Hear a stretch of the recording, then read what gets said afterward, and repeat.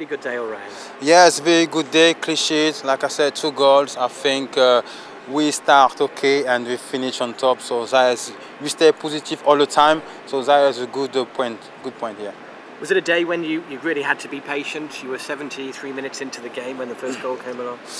You know, I think quite a lot of the game was quite similar. You have to stay patient, but today normally you don't stay patient. Sometimes you try to force too much, but this time you try again, try to keep patient, and you find a way to score. And I'm happy I was at the end of the 2 goals. Yeah. What about the goals? Let's talk about them one by one. Lionel Cole set you up for both of them. Which one did you enjoy the most? Both.